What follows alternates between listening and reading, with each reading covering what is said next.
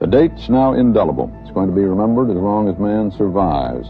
July 20th, 1969, the day man reached and walked on the moon. It's one small step for man, one giant leap for mankind. Northwest Nazarene University students are putting the final touches on an experiment that has earned them the chance to do something most of us will only dream of. They get to work with NASA, and in the process, we get to experience weightlessness or zero gravity. The 6 students make up Team Super-Hydro. The name comes from the super hydrophobic material they're using in their experiment. It's a material that repels water and could prove to be really valuable in space. Each year, the National Aeronautics and Space Administration selects collegiate engineering teams to take part in Microgravity University, a program designed to provide a unique academic experience and yield essential data to NASA's researchers. Students submit a detailed proposal outlining an experiment they would like to perform on NASA's zero-gravity plane, more commonly known as the Vomit Comet. In 2011, only 9 teams were chosen to participate in the system's Engineering Educational Discovery, or SEED program. The open application process attracts strong competition from universities around the country. Other schools represented include Yale University, Dartmouth College, University of Washington, and California Polytechnic State University. These fortunate students were given the opportunity to personally perform their experiment on the plane, which operates out of the Johnson Space Center in Houston, Texas. Last year marked the first year that engineering students at Northwest Nazarene University entered the program. They were inspired by a presentation about super hydrophobic materials given at the university by Dr. John Simpson from Oak Ridge National Laboratory, the largest organization in the world conducting independent research. The nanostructured material is virtually unwettable. Even when fully submerged in water, the material maintains a microscopically thin layer of air between its surface and the liquid. Dr. Simpson calls this the Moses effect, which he demonstrated during his NNU visit. The NNU team's proposal involved running zero-gravity tests on this material and capturing the results on slow-motion video to study.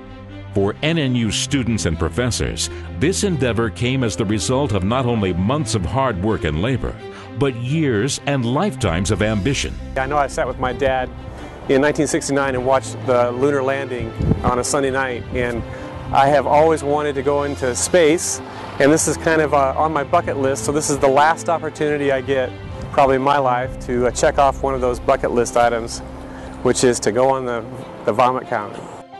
While the group from NNU, who dubbed themselves Team Super-Hydro, may not be going into space themselves, their experiment and research will aid in overcoming the technological challenges faced by future space missions by conserving and reusing water on long manned space missions.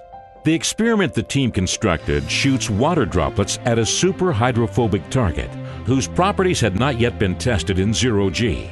The results from their experiment were recorded using a high-speed camera. Based on the successful outcome of their experiment, NASA plans to use this material to design a novel water vapor phase separation system in order to conserve water while in space. A major issue with these types of missions is resources and resource recovery. So our primary focus is recovering resources from, in this case, waste. Water is one of the big ones. So this experiment focused mainly on preventing water from getting stuck inside of equipment. Although NASA will certainly profit from the results of the team's research, in a broader sense, the goal of the SEED program is to develop the scientists and engineers of our country's future.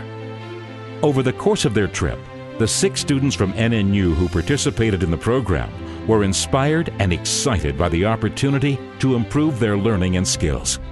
It is very, very expensive for NASA to fly this, and so we're extremely fortunate and blessed to actually have this opportunity and be able to fly on this aircraft, see what zero gravity feels like, run an experiment. It's something that's never been done before. It's just such an amazing experience.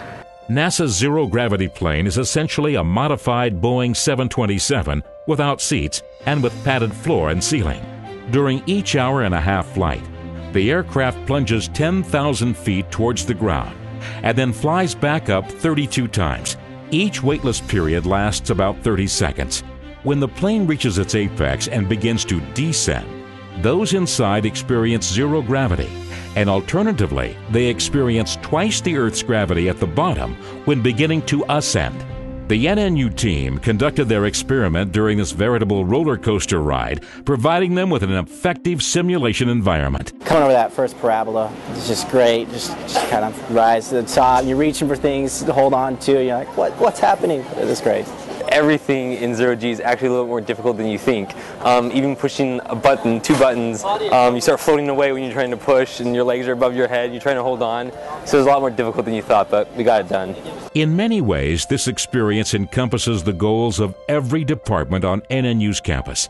Practical experience combined with intellectual and professional development. This team did a really good job of preparing for this. Their hardware was excellent, and they were very professional. They handled it very well. Great team, great bunch of kids, and the professors are awesome. So I really enjoyed working with Northwest Nazarene. We're just incredibly proud of our students and all the work that they did and all the success that we've had. Their professionalism while we were here was spectacular. We were just incredibly proud of what they've done and what they've accomplished. You still couldn't believe that this was actually happening. Like, we heard months ago that, there's this program that you can get into, you find the Bomb Comet in Texas. We thought that'd be the coolest thing on earth, but it's not possible. So it was really hard to actually hit home that we're actually going to do this. The 2011 Northwest Nazarene University Microgravity Team will submit a second phase research proposal for 2012. NNU is proud of Team Super-Hydro's accomplishments and success in a highly competitive program. The university looks forward to another year of invaluable research and hands-on experience.